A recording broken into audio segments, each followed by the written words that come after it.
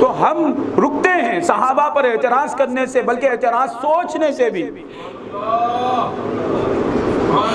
कि अगर एतराज़ करें तो मोहम्मद मुस्तफ़ा को अज़ियत होगी, अमीर मुआविया पर एतराज़ करेंगे तो मोहम्मद मुस्तफ़ा को अज़ियत होगी, मौला अली तो मौला अली है, जो हमारी जान है, हमारे ईमान की जान है।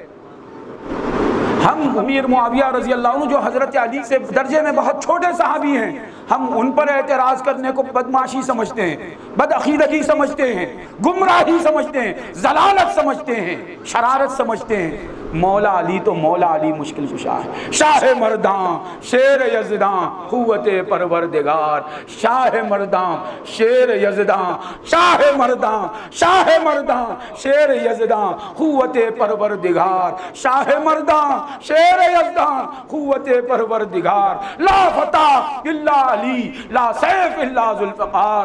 वो मौला अली मुश्किल कुशा रज़ी अल्लाह ताला अन्हु, जिनका सदका है हमारा ईमान, जिनकी भीख है हमारा इस्लाम, जिनका सदका है हमारी तौहीद, हमारा इखलास, हमारी दुनिया भी उनका सदका है, हमारी आखिरत भी उनका सदका है। तो हम अमीर मुआविया रज़ी अल्लाह ताला अन्हु जो दर्जे में छोटे सहाबी हैं, उनके खिलाफ जाने को, सोचने को हम जहालत ज़लालत समझते हैं। मौला अली मुश्किल कुशा अमीरुल मोमिनीन सुल्तानुल आरिफीन, जाने औलिया, शौहर बतूल, दामाद रसूल के खिलाफ हम किस तरह सोच सकते हैं। अमीर मुआविया रज़ी अल्लाह ताला अन्हु की ताज़ीम करके बता रहे हैं, मौलाए कायनात की कैसी ताज़ीम नहीं होगी हमारे दिल में।